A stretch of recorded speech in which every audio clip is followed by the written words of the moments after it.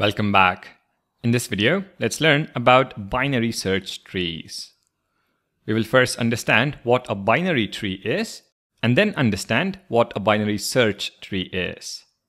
Let's begin. A binary tree is a tree data structure in which each node has at most two children. They are referred to as left child and right child. Here is a simple visualization of the binary tree data structure. As you can see, each node has a maximum of two child nodes.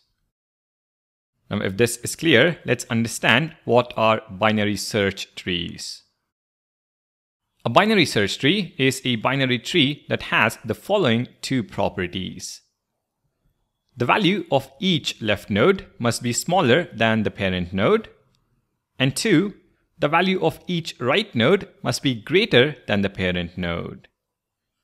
Of course, this is in addition to each node having at most two children. Here is a simple visualization of the binary search tree data structure. As you can see, each node has a maximum of two child nodes. The left child nodes contain value smaller than their parent node, and the right child nodes contain values greater than the parent node. Binary search trees support the following operations: insertion to add a node to the tree, search to find a node given its value, depth first search and breadth first search to visit all nodes in the tree, and finally, deletion to remove a node given its value. Binary search trees find their application in searching, sorting, and to implement abstract data types such as lookup tables and priority queues. I understand this is a very high-level use case for BST, but I want you to make a note and Google about these applications in the context of binary search trees once we are done implementing it.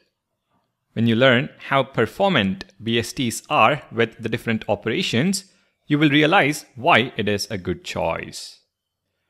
Alright, now that we have an overview, in the next video, let's implement the binary search tree data structure in JavaScript. Thank you for watching, and I'll see you in the next one.